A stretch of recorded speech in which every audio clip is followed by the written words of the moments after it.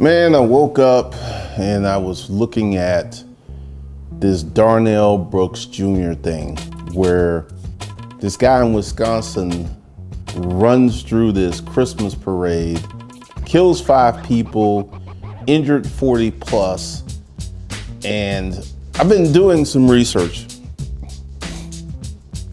He's a worthless person. Multiple criminal background, and for some reason, he wanted to take his car, and I've been watching the news reports where literally people who saw this, where people were literally bumping off his car. You could hear the thud of the bodies bumping off his car. So he was fully aware of the carnage that he was creating, and he kept driving. See, why am I talking about this? There will be more incidents of this type of stuff. See, I'm going to give you some of my analysis. Darrell Brooks Jr.'s life was crap. And it's been crap for a very long time. And he saw people having a good time, celebrating. He saw a life he couldn't have. And he got very angry, and I think that he maliciously killed these people. See, like, this is a small subject because what Darrell Brooks Jr. did is substantially much more heinous than what the person did to me who broke into my vehicle. But when I took my vehicle to get the retint, they told me he tried to break the driver's window. Then he went around to the side window and broke that one to get into the car. Worthless people don't give a damn. And what you're going to see with the great global reset, you're going to see a dramatic rise in the number of worthless people. And they're going to be preying on you, someone who has a life, maybe you have a family, maybe you have a nice little situation. They're going to prey upon you because I feel,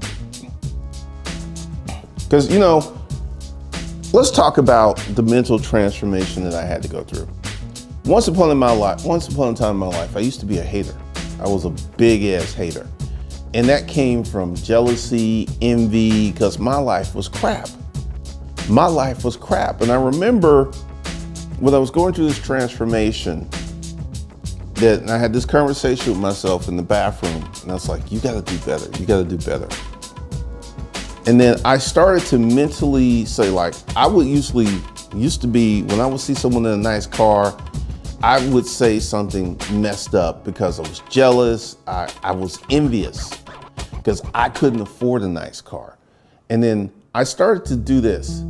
I would see someone in a nice car and it's like, that's good for him, or that's good for her. Maybe they worked hard. And I would reframe my thinking from a hater to a supporter to a congratulator. And this took me about a year to remap my mind because I was stupid. And this is a purview of the worthless people. They're envious, they're jealous, they're haters. They have low impulse control. Darrell Brooks Jr., criminal record. See, when you have a propensity for crime, it continues. It doesn't just leave you. It doesn't just stop. And I feel what he did on purpose. This wasn't an accident. He did this on purpose because he saw all of those people living a life he could not live because he embraced hood culture. There's numerous videos of him on YouTube where at one point he was a pimp, and something about he had like this 16-year-old kid and he was pimping her out in Nevada. And I'm just sitting here like, you see this time and time again. So with the global reset, you're going to see a dramatic rise in the number of worthless people. You're going to see a dramatic rise in the number of people who are going to start taking advantage of good, decent people. They're going to start really showing out. I'm like, what's happening here in Buckhead? You have a bunch of people who don't have anything, and they're coming here and they're seeing the beautiful apartments. They're seeing the beautiful houses. They're seeing the great cars. They're seeing the fancy shopping. They're seeing the beautiful restaurants. And they're like, I don't have that. And they're mad. They're mad. And they're going to take their anger out. Because, like, once again, this is one of the reasons that I started carrying a gun. I've had a concealed carry permit for many, many years, and I didn't really carry my gun. But I've started carrying my gun on the regular because we're in a situation where in 2022, 2023, 2024, you're going to see a massive spike in this type of behavior. Where, like, this guy literally ran through the barricades of the parade and started driving through the parade, hitting people. That's the agency of a psychopath, to render harm to people that have done nothing to. That's psychopathic behavior. So what we're going to see with the worthless people, as it continues to go, we're going to see more and more acts like this. We're going to see more and more things like this. We're going to see craziness, just craziness, because I want you to think, the last 2 years been locked down, COVID, people are having parades, people are starting to come back. And with this worthless people, the worthless people, and like I will interject something else here. Last night, I had a few people leave some nasty comments, and I went to their YouTube page and I started to look at the content they were consuming. Cartoons, rap, hip hop culture, consistently. And these are the worthless people. I remember before my Instagram page got deleted, that people was like, yeah, I'm broke. I'd rather be broke than a pedophile. And this is another purview of the worthless people. High emotional investment in bullshit. Worthless people will invest a lot of emotional currency into bullshit, because one of the things is, and like I keep hearing this thing about comments. Many people are upset because I am deleting their messed up comments, and they're just like, and it hit me. These people have invested so much emotional currency in a comment. And because one of the things, like, I'm going to be working on the masculine frame today. And one of the things that I'm going to work on is the mentality, because that's where it all starts. Everything starts with your mentality. The worthless people have a trash mentality of self, a great deal of self-loathing, a great deal of self-hate, no love. I mean, as I look back, growing up, I had people tell me they were proud of me as a kid. I am proud of you. You did so well. I heard that. The great left behind, the worthless people, they've never heard that. You have grown people walking the planet that no one has ever said, I am proud of you. They've never heard that. And they're angry. And to a degree, I can understand to be raised up in an environment where you're not loved and supported and respected and taken care of. That's a reason to be angry. That's a valid reason to be angry. But what's happening is this anger, which is valid, is going to spill over into the greater population. And they're going to start taking their anger out on innocent people. I mean, like, I was just sitting there, like, watching all of the footage. Like, the dude just ran to his parade, just hitting people. People ain't done nothing to him. He didn't even know these folks. And he killed 5 people. That number may be going up because there's some people in the hospital in critical condition. And I'm just sitting here because one of the things that I am doing, and this is something I've talked about and I've talked about on this channel, about living in the hood. While I refuse to live in the hood. I've not lived in the hood in almost 20 years. I've refused to live in the hood because that environment opens you up to becoming a statistic just because of proximity. You don't have to do nothing. You don't have to be participating in the hood activities. You just, by virtue of being there, you can end up dead just by you living there. Because the worthless people have no sanctity of life. They have no regard for hard work. Like, once again, and when I saw his picture and I saw the neck tattoo, I saw the dreads, and there are many decent, hardworking people who have neck tattoos and dreads, but what you're seeing is that's going to become a representative of your cultural appropriation of how you culturally want to get down. You may have a neck tattoo and be the best dude in the world, but you're going to be judged by the Darrell Brooks Jrs of the world. So be very careful before you tat yourself up, because unless you are going to do like a no jumper who does porn and all other kind of stuff, so his brand can take that because his brand is a dirty brand.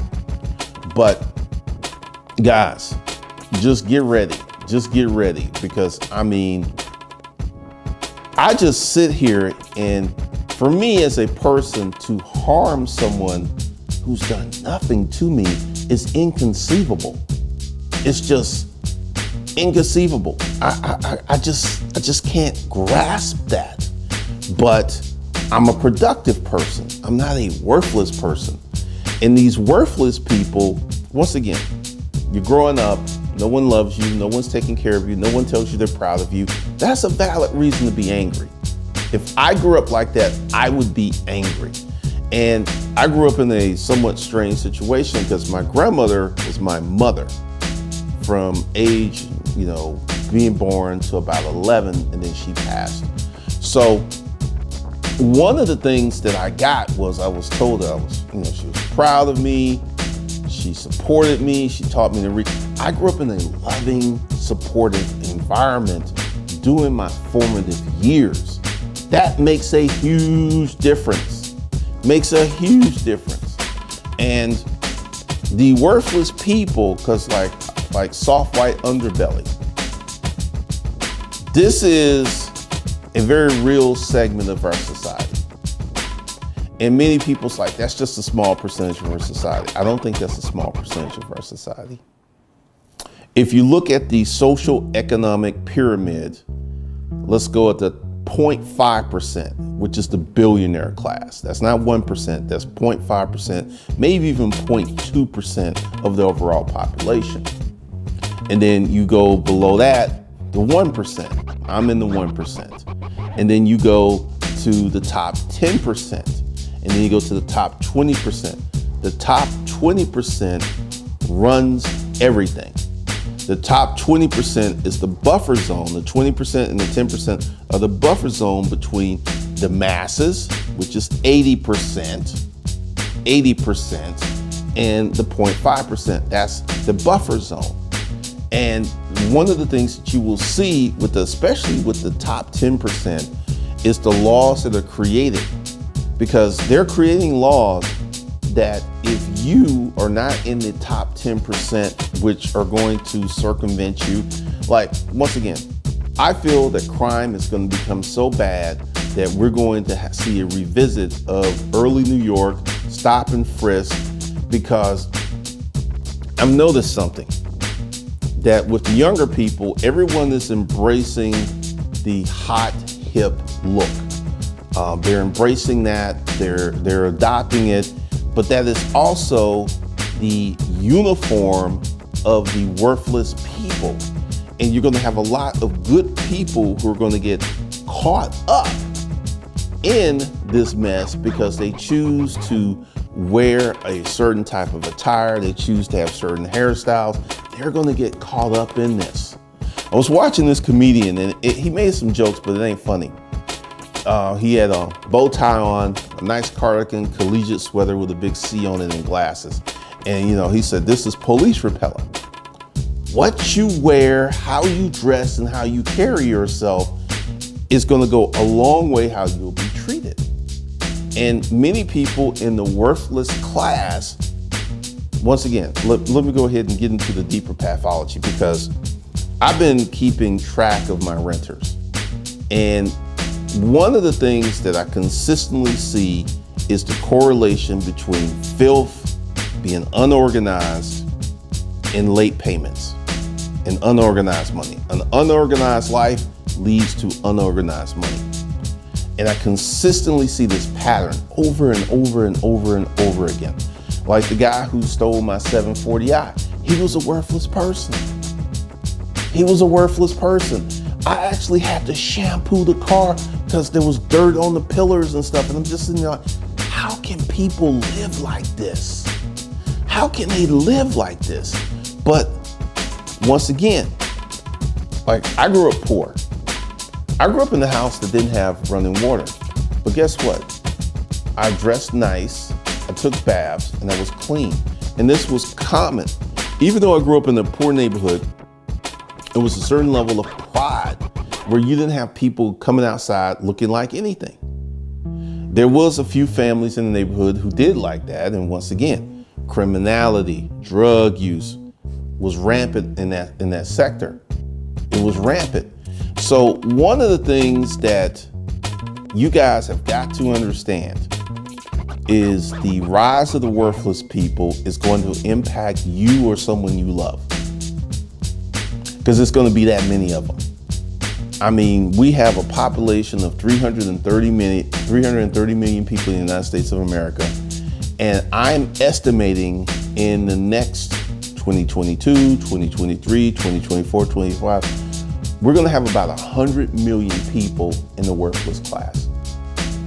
100 million people.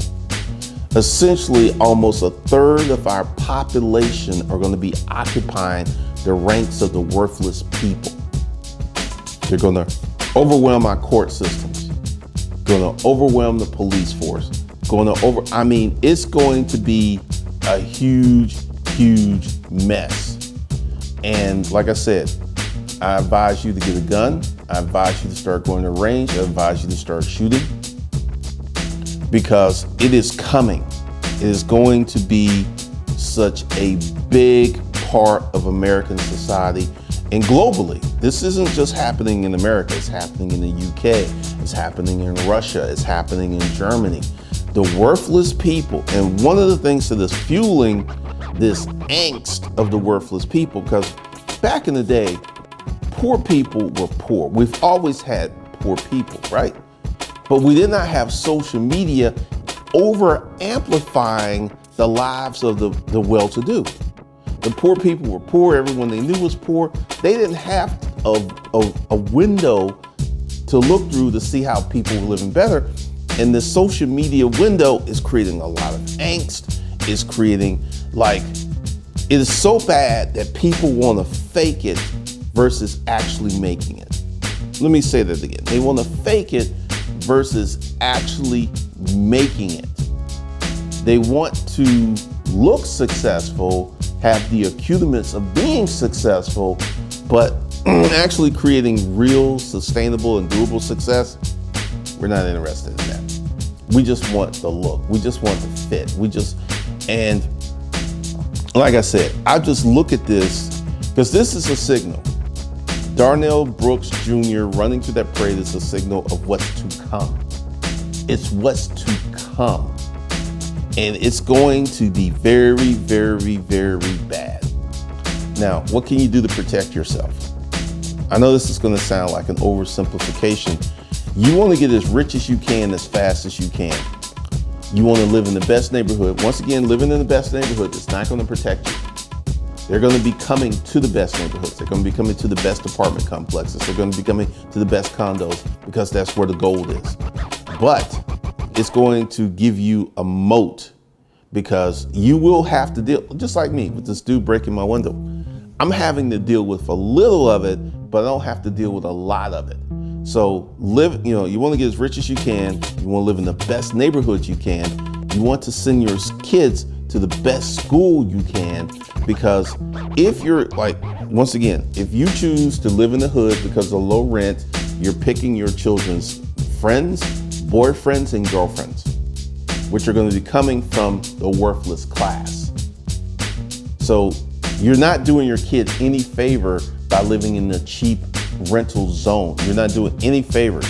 So what you want to do is to build yourself, get productive, and to escape this. Because I've talked about this over and over and over again on this channel, that why I don't live in the hood, because environment is such a positive factor in how you live.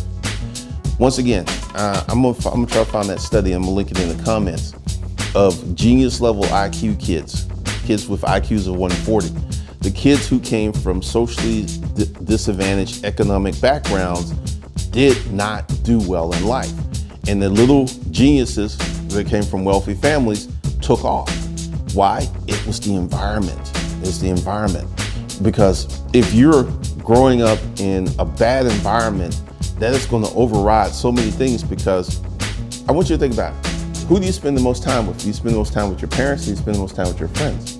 That environment is going to be so pervasive. It's going to be so strong. And one of the things that you have got to do is to separate yourself from the worthless people. Because the worthless people, this is the majority of the people who are leaving these comments and making these videos about me. They're worthless people. They're demo people, like Darrell Brooks. He destroyed what he could not have. So they're coming after me. And at one point it was we're really, really angry and we don't like that video. Now his turn to we're going to try to destroy you, Glendon Cameron, because we don't like the fact that you're rich. We don't like the fact you drive a Porsche. We don't like that because I can't do it. So we're going to try to mess it up for you. Fortunately for me, I understand the power of intellectual property. And also, let me go ahead and give you a little game. Do you guys know that I can create another business that no one knows who owns it and make a lot of money? See, once again, there's so many ways that I can protect myself from this. It ain't funny, because once again, you're dealing with people who are not that bright. They're not that bright to begin with. And then they consume TikTok and other social media things that make them dumber. So guys, I'll be good. Don't even worry about me. I'll be good. But one of the things that you have to understand going forward is the rise of the worthless people, and you have to be on guard. When you go out, I know it's you want to just go out and live your life, but you've got to be somewhat military style. You've got to be vigilant. You've got to be looking. You've got to be on your P's and Q's, because the worthless people will be coming for you. The worthless people will be coming to take what you will. Once again, I know I made this reference, and literally you could be in your house with your wife and children, and someone can be downstairs rooting around in your house trying to steal from you. At that time, it's going to be the time to have a gun and to put a bullet in their head. And I know that sounds very, very dark and it sounds very mean, but here's the thing. The worthless people will take you out over $10 because they're that depressed. They're that pressed. They will take you out over $10. So if you value your life, you value your sanctity, you value your family, you will arm yourself up. You will get a gun, you will learn how to shoot it, and and let's pray that it never happens. I don't want you to be in a position where you have to take someone's life. That's a very ugly thing, because that's something that can haunt you. But it gets to the point that worthless people are going to be pushing their agenda, which is to take what you have because they don't have it. And it's going to get ugly. It's going to get really, really rough. And I want you guys to protect yourself. So hopefully this message reached you guys. Hopefully you're getting it. And this is, like I said, Darrell Brooks Jr. running through that parade. It's just a signal of what's to come. There will be more acts like this. There will be more situations like this, because the worthless people are going to be all over society. So I got a training that's going to be coming up Monday the 29th, and it's free. So the link's below and you can get the free audio book. So that's all I got for you guys. I will talk to you in the next one.